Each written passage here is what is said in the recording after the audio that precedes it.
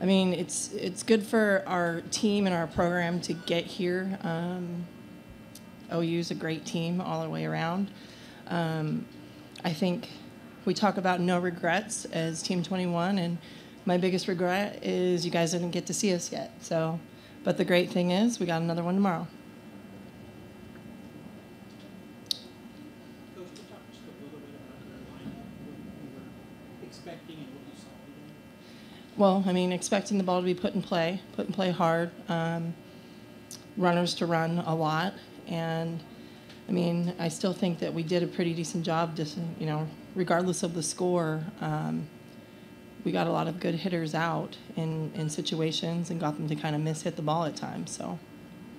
And then sort of the same thing about Hope Trout. What was your plan going in against her? How did the reality differ from that? I think we just got a little ahead of ourselves, and I think that's natural. We've seen some really good pitchers, even in Michigan. Those were two darn good pitchers. Here, I would say she's a good pitcher as well, great pitcher. But with her off-speed stuff, I think we thought it was faster than it was, and then she would zip something a little bit harder out of the zone.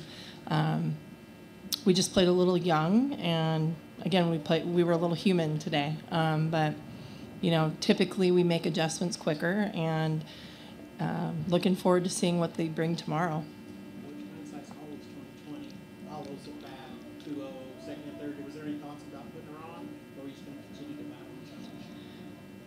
Well, the lady to my right, I trust her to do anything. I don't care who's up. She's darn good, and she got us here. So we'll go after her. What's the hardest part of preparing to pitch tomorrow? Like, you scout different players, you see maybe weaknesses, different things. What's the hardest part of trying to find something in her game that's a weakness? Yeah, I think just knowing like myself and like yourself as a pitcher, and not missing. I mean, it was a missed pitch on my part, and they're not going to take missed pitches. So, I mean, the first at bat, we got her to ground out. We just didn't make the play. And then her third at bat, Ange went in there and did what she needed to do. So, it's just not missing pitches for us. Did the thought of walking on purpose enter your mind at all? No. Coach, more on facing Allo, I apologize. I thought that, well, she gets walked all the time with nobody on base. Either pitcher trying to be too perfect or just afraid of her, they can't throw their pitches. But it does seem like when it's already stressful runners on base, she's just been hitting it out. You can almost count on it.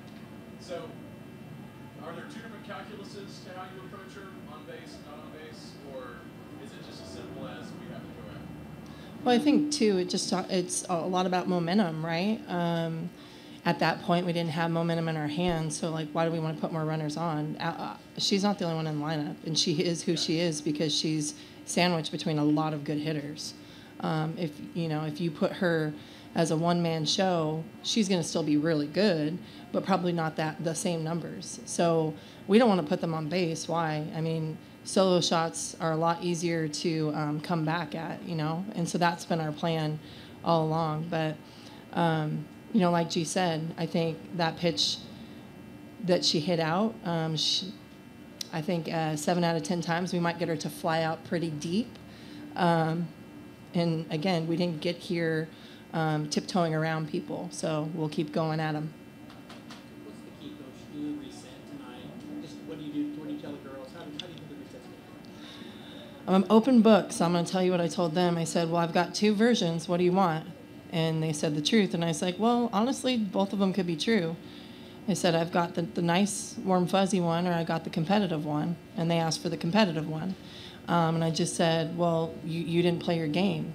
We weren't honest with ourselves. We talked as a staff and as a group and as an entire program, okay, what are our concerns? What are we worried about? And I don't think they brought up everything that they needed to.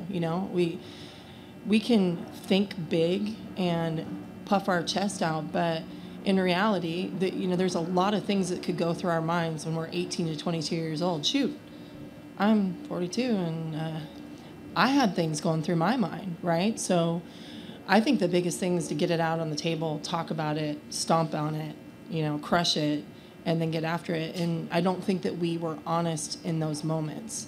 And by the time we get on the field and you see deer in headlights, we try to pump them up. And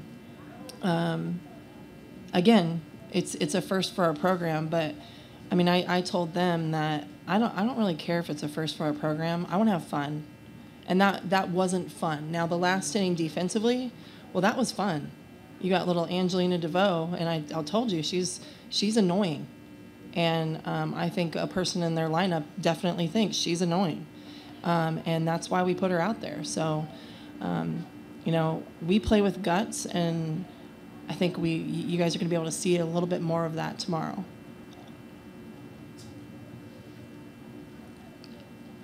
Anything else? Thanks, guys. Thank you, guys.